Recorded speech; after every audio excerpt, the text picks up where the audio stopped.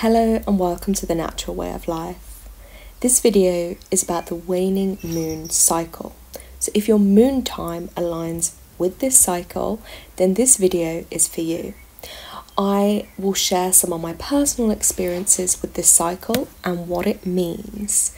So the waning moon happens just after a full moon. So the full moon is when it's at its biggest and brightest in the sky.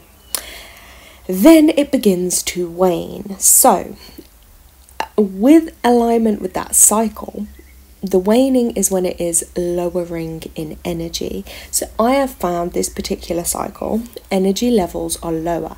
And also because your moon time is aligning when it's waning, you're more than likely then to be ovulating on or around the new moon, which is also a lower energy phase.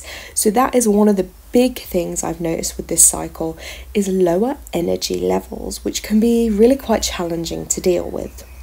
I also find that there is a huge call inwards with this particular cycle because it is a time of reflection, often reflecting on what's going on in our lives, maybe where we're at in our lives, where we want to be, and a great time for healing too. So I've often found when I go through times of like whether needed or quite deep healing, it will then often coincide with this waning moon cycle because it's a very inwards energy as well. I often feel not always, and this might not resonate for everyone, so feel free to share in the comments and let me know how this cycle aligns for you and if this information resonates. But it's actually quite an alone time. Like you may find you're spending more time alone, or you maybe feel more alone at this particular time. But there is so much growth to be had within this particular cycle. It also kind of weighs up with that transitional stage in our lives. So where something in our lives is changing and maybe we're not quite sure in the direction of where things are going, but it is a stage of change, okay? There is some type of transition taking place. I know this myself because if I look a couple bit of time back, for instance, when I aligned with the full moon cycle, my energy was more outwards and I was focusing my energy more on helping others, healing others, and putting that kind of energy out into the world. However, now I'm at a point where I'm like, I actually need to focus my energy a little bit more on myself, and I've been doing more healing work on myself. So therefore, the transition has been reflected within my moon time cycle. And that is another thing just to touch on, that not to panic or worry, if for instance your period does change moon cycles, or maybe it's a little bit delayed or it comes slightly earlier, because ultimately if there are things in your life that are changing, and we're forever changing, like life is never just one straight road, that will then often be reflected in your cycle. And if you watch the other videos on my channels where I cover the different moon cycles and what it means when you have your moon time aligning with those, that information is obviously, it's a theme and it's a guide, but from the feedback received, it's been pretty accurate for a lot of women, and it's really helpful to know how your inner energy is connecting then with your outer energy and your bleed time.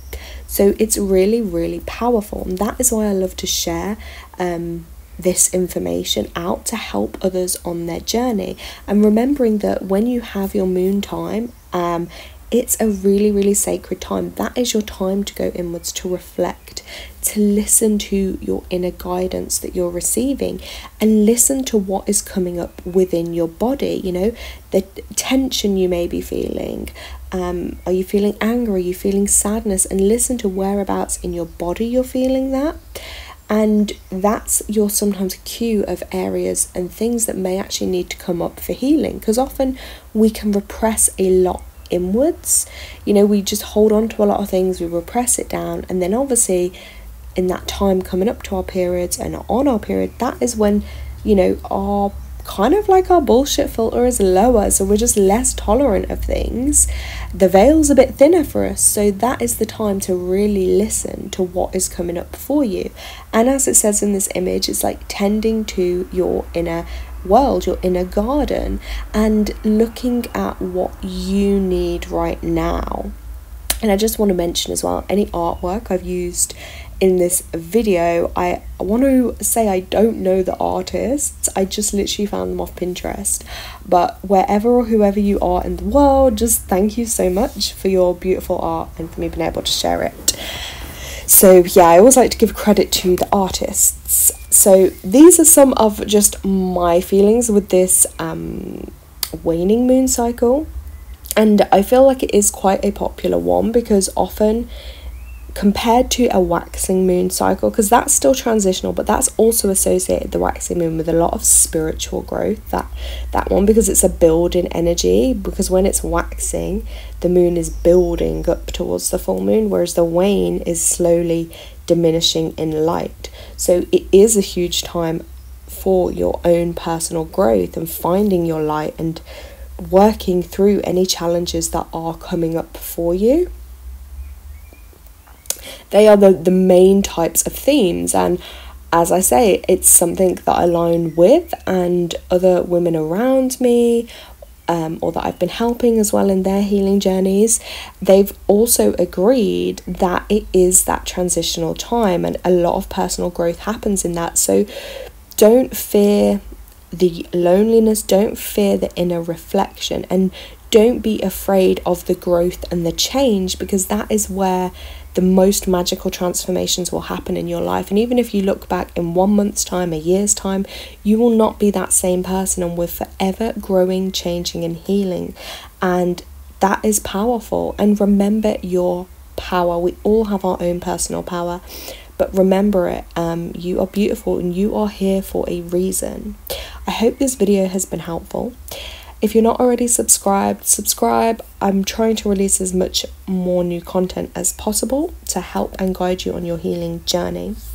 Any questions, let me know, and let me know how this video has sat, and if you feel with your cycle this is also the kind of themes you are experiencing on the waning moon cycle, also known as the purple moon cycle. So try to incorporate a bit of purple in. So yeah, slow down, reflect on your actions, release expectations, and showing what you've learned, okay? And just giving thanks and gratitude. Thank you so much, guys. Lots of love.